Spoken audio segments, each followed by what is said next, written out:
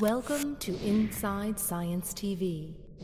They can keep our accounts secure, but everyone knows passwords are a pain. I have my kids' school, my bank account, my work, my credit card company.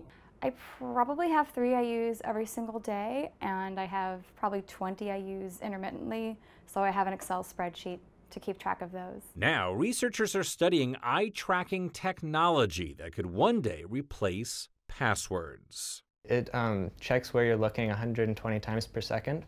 As a person follows words on a screen, the technology bounces invisible infrared light from the eyes back to infrared-detecting cameras that pick up information on the unique way a person's eyes move. Instead of signing your name, you could type your name on a screen with your eyes.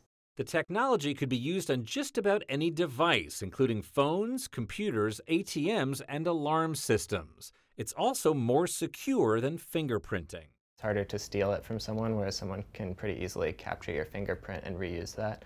While testing this technology, researchers learned that users want speed, accuracy, and helpful error messages. Because an authentication method really is not going to be successful unless people will adopt it. If they do, typing passwords could become a thing of the past. I'm Josh Lebowitz, reporting. Inside Science TV.